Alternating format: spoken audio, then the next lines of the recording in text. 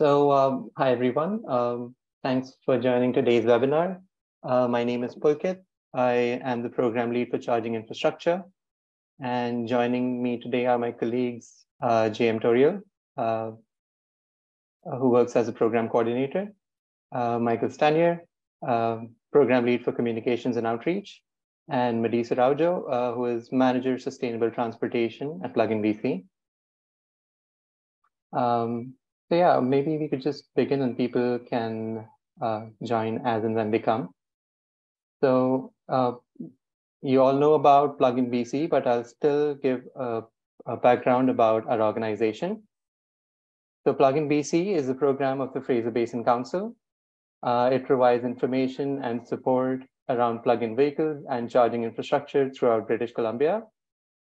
And before beginning the presentation, I would like to acknowledge that we reside and work on the traditional, ancestral, and unceded territories of the Musqueam, Squamish, and Tsleil-Waututh nations, which we call Vancouver today. So today's webinar is being hosted to provide information about the program and the application process for the next funding review round. The application submission deadline date for which is the 2nd of June, 2023 at 11:59 p.m. Pacific Daylight Time. Before beginning the presentation, I'd like to mention that if you have any questions, you can type them in the question and answer box as and when they come, and we'll try to address them through the presentation. I'll be answering all the questions at the end of the presentation as well, when we'll open the room for question and answers.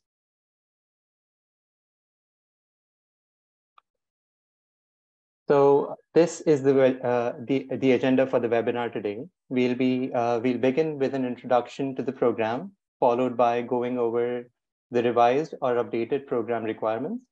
I would like to pause here and mention that the new program guide is available on the program website.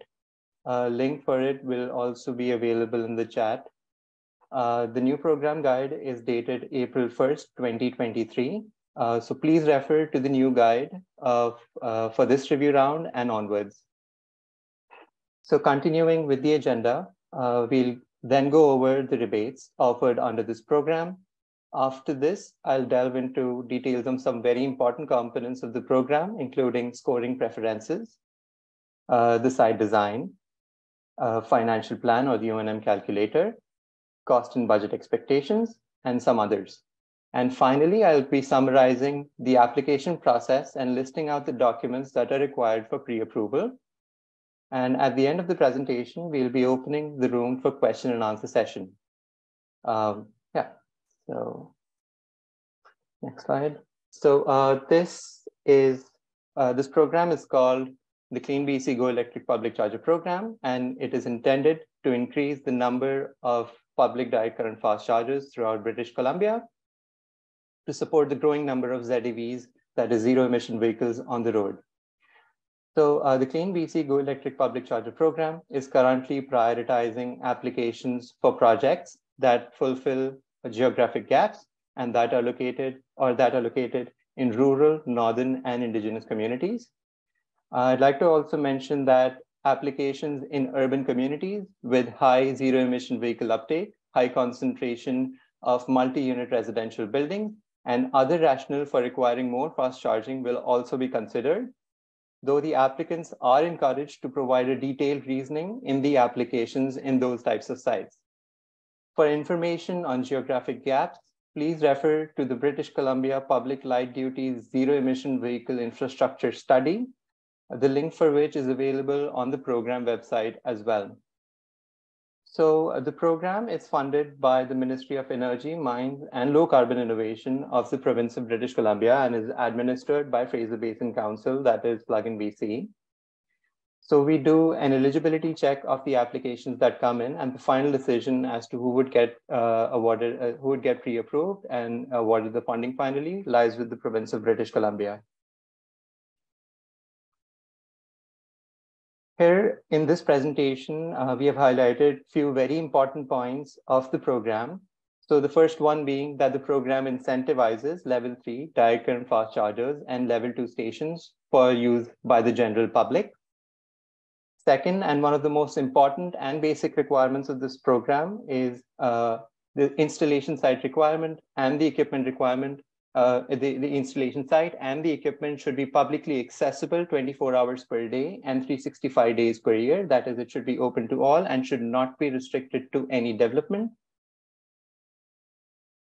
Third is that it is a pre-approval based program. Applicants must apply and be pre-approved for the program rebates before any costs are incurred. Additionally, any costs incurred before approval will not be eligible for rebates.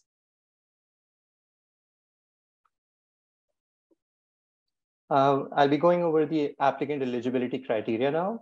So to be eligible to participate in this program, the applicant must be a business, a not-for-profit, local government, indigenous community, utility, or public sector organization located and operating in BC, excluding core government entities, that is provincial ministries, but including non-core entities, example, utilities, health authorities, school districts, universities, crown corporations, etc.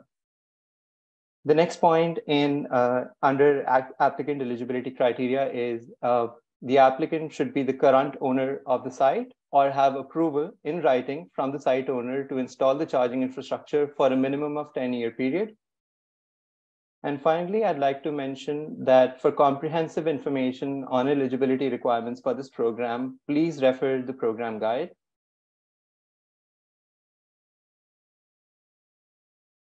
Now we'll be going over the new additions or the updates that have been made to the program guide section-wise.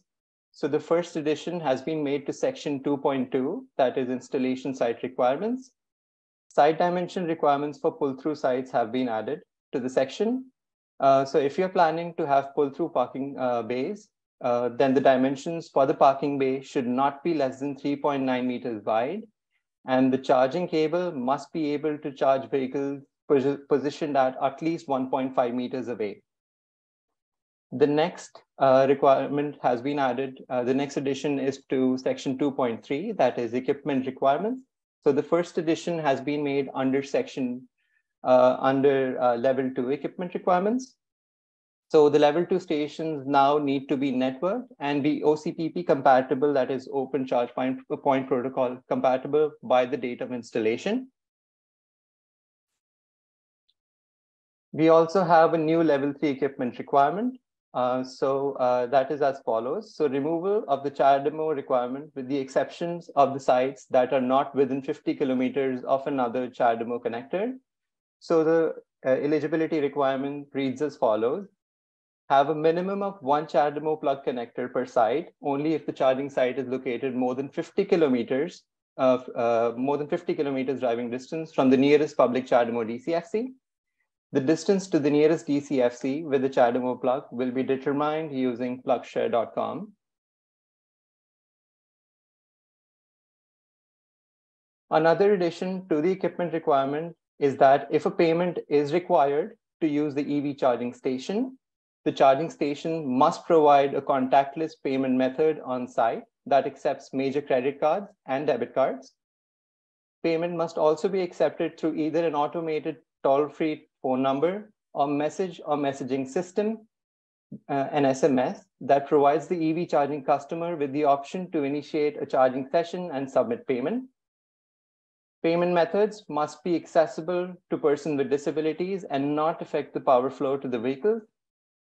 And payment methods that require membership or app login are permitted as long as payment methods under point 1 and 2 noted above are also offered.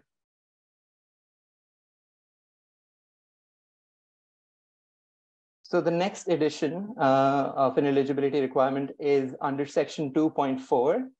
So canopies are now eligible as have now been added to the eligible project cost. So a canopy, I define it as a shed that goes over a charging station to protect it from extreme weather conditions. So yes, you can claim up to a maximum of $20,000 per application for a canopy, but the maximum amounts would remain the same. So I'll be going over the rebate amounts in the next few slides. Going back to the program requirements, the new program requirements. So another program requirement There's new addition to the pilot project section as well. Earlier, rebates were not specified for the pilot projects. Now these have been specified by the province. So now the rebates for pilot projects range from $5,000 for a level 2 charging station up to $130,000 for level 3 EV chargers, with higher rebate amounts available for Indigenous communities.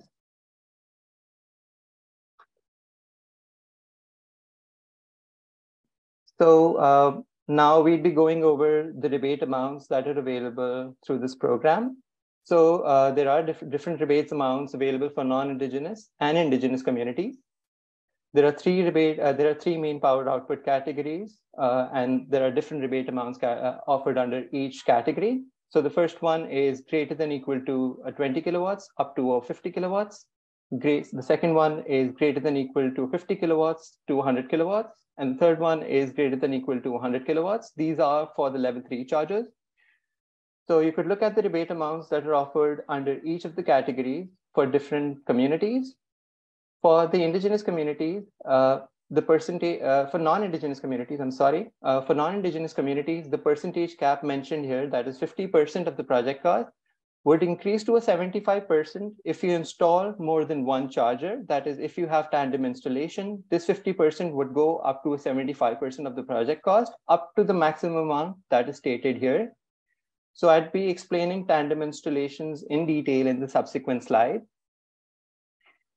The percentage cap always remains the same for Indigenous communities, that is 90%. And the program guide defines an Indigenous community as a First Nation that is a banned government or its wholly owned subsidiaries, example, development corporations. There are rebate amounts available for level 2 charging equipment as well. So it is 50% of the cost up to $5,000 per station for level 2 charges for non-Indigenous communities. For Indigenous communities, it's 90% or up to $7,500 per station. So for level 2 chargers, I'd also like to mention that for non-Indigenous communities, it maxes out at a $10,000. And for Indigenous communities, it maxes out at a $15,000. So like I explained in the previous slide, in addition to the power output of the EV charging station, there are other factors that influence the rebate amount that you would be getting for your project. These include the capability of the EV charging station to charge vehicles simultaneously. So multi-port DCFCs are eligible for one rebate for each vehicle that can charge simultaneously at a given output level. The funding amount for multi-port stations will be based on the maximum simultaneous output level of the operating ports. The next one here is tandem installation. That is if you have 2 or more chargers on the site, and I'll be explaining them on the next slide. So tandem installation is also one of the eligibility requirements. So if a prospective installation location is greater than 500 meters from the nearest public charger, be it a level 2 or a DCFC, the project will be required to install at least 2 ports per site. That is either tandem DCFC stations, a DCFC and a level 2, or 2 level 2s as well, if you meet the conditions of standalone level 2 projects mentioned under section 3.2.1. I'll be going over the standalone level 2 requirements in the presentation as well. The tandem installation requirement exists to provide redundancy to the site so that if one station breaks down, you still have another station that is working on the site. A multi-port station on its own does not fulfill this requirement. You need to have more than one station. A dual port station alone would not fulfill this requirement. Like I explained earlier on the rebate amount slide, for tandem DCFC stations, a 75% funding limit will apply while the combined dollar cap will remain the same. This is for non-Indigenous communities. Okay, so the next is level 2 only location. So this program is intended to primarily support public fast charging. However, public level 2 stations not required to be co-located with a DCFC station will be supported only in specific instances. So I'd be going over a few eligibility requirements for level 2 only stations. For comprehensive information, again, I'll ask people to refer to the program guide.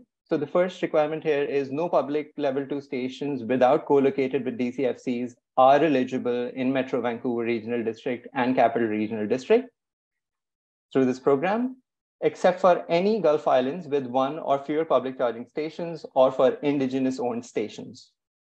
The next is there must be one or fewer public level 2 or DCFC within 10 kilometers of this location to be eligible for standalone level 2 projects. There's also a list of priority districts given for standalone level 2 charging projects that could be found under section 3.2.1 of the program guide. So please refer to that list to find if your district is one of the prioritized districts for level 2 standalone level 2 charging station. Now we'll be going over some important components of this program. The first one is scoring preferences. So after the deadline date, that is once we have all your applications, we'll be scoring them based on certain parameters. And the preference will be given to the applications that, number one, fill existing DCFC network gaps or underserved areas, example, Indigenous communities, rural and northern areas. So for, like I mentioned earlier, for looking at geographic gaps, you could refer to BC Public Light Duty ZEV infrastructure study, and that's available on our program website. The next point is preference would be given to projects if they are co-located with, if the stations are co-located with primary amenities, including lighting, washrooms, Wi-Fi at all times. Preference would be given if the stations are if there is co-location with one or more additional DCFCs. If the next point is if the stations are located near secondary amenities such as restaurants, shopping, and attractions, example parks, libraries, community centers, etc. If you include stations of greater than 75 kilowatts when they're when your project site is located on primary and secondary highways, where feasible. Preference would be given if you include stations which are able to deliver greater than or equal to 120 amperes of electricity if proposing DCFCs with output of greater than or equal to 50 kilowatts, but less than 100 kilowatts. If you include level 2 stations with a higher output than 32 amperes, if level 2 stations are being proposed. Preference would be given if you utilize pull-through charger site design. Preference would also be given if you include capability to add DCFCs in the future, for example, space on site, oversized conduits, etc. Preference would also be given if you agree to provide data on charger usage, include site design drawings, and include an operations and maintenance plan as a part of your pre-approval application. So I'll be going over the financial plan and the site design in detail in the subsequent slides of this presentation. So the first is site design. So site design is an optional document to submit, but it is highly recommended that you submit it as a part of your pre-approval application. So it provides us an idea about the location of the EV chargers on the proposed project site. You could also demarcate the location of the electrical room and other electrical infrastructure available on site that would be supporting your proposed chargers. You could demarcate the location of the primary and secondary amenities on the site as well. So another important aspect of the site design is to roughly depict that the site is accessible 24/7 all around the year. For site design support, you should refer to EV fast charging design and operation guidelines for public DCFC stations by BC Hydro. It is available on the program website as well.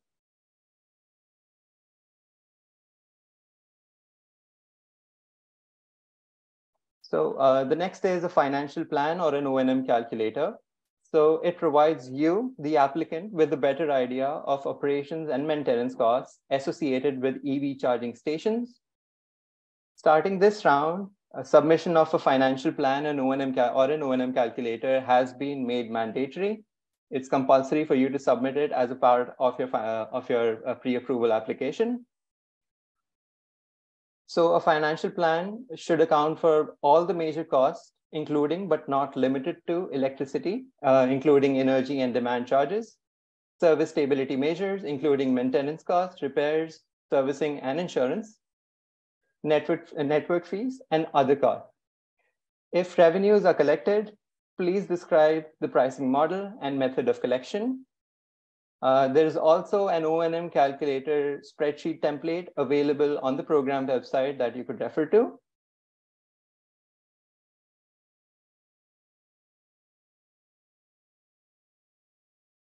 So the next is budget quotation requirements. As a part of your application, you would be uploading a budget of your proposed project. This would include costs associated with purchase and installation of EV chargers.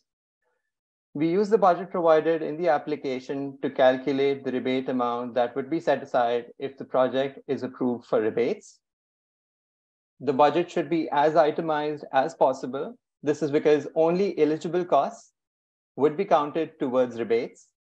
Some costs eligible for rebates includes DCFC or level two equipment costs, installation costs including labor and material, which include earthwork, paving of 1 parking space per charger, protective bollards around chargers, and others. For a complete list of eligible project costs, please refer to section 2.4 of the program guide.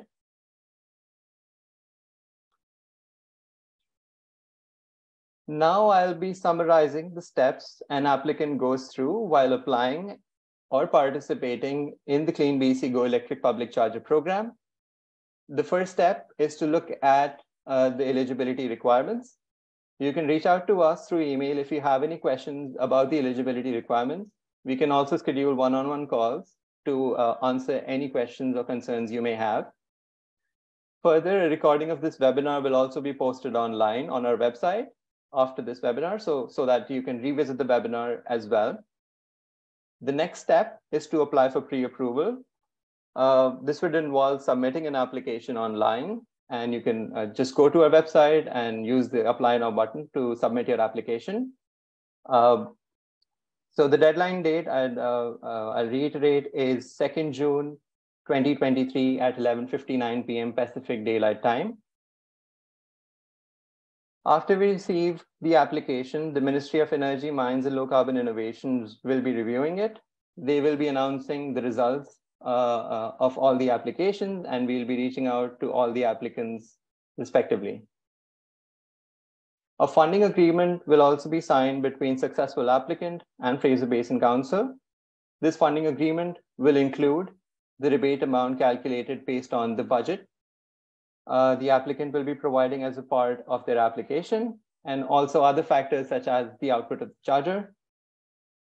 After the funding agreement is signed, the applicant gets 18 months to complete the project. After completing the project, the applicant will be submitting the final documentation to us, and after this, we'll be providing them with the funding. So this is the complete application process, starting from understanding the program till completing your project and getting the rebates. So next is the list of documents that are required for your pre-approval application. So the first one is the name of the organization along with the legal documentation. So the legal documentation could include documents such as the business incorporation certificate. You also have to mention the main contact of the application, that is, who would be the beneficiary of the application of the rebates. The next is the address and features of the proposed installation site. The third one is written permission to use the site if the organization is not the owner. The fourth one is proposed number, output, and model of the chargers. Fifth is budget quotation. And the next is operations and maintenance plan and a financial plan. So these are the required documentation that I've mentioned. There are optional documentation as well, which includes site design. I had mentioned that site design is recommended. And if you submit it, you'd score higher on your application. An EV charger specification sheet of the proposed chargers that you are applying for the rebates. And the last one is a backup location if you have any. So this is about it from the presentation. Finally, I'll mention that between now till the program deadline date, you can reach out to us on the following email ID, that is publiccharger@pluginbc.ca, for any clarifications and concerns, and we could also set up one-on-one calls to answer any questions that you may have. And I'd also like to mention, for comprehensive information, please visit our website, pluginbc.ca/publiccharger. You could find information on rebates, eligibility criteria, application process, and the links for all the resources related to this program. You'd also find frequently asked questions on our website. Now we'll be opening the room for question and answers, and I would like to mention that we'll only be answering general questions about the program. You can reach out to us separately if you have any questions specific to your project site or your instance. Yeah, we'll be happy to assist you. Thank you.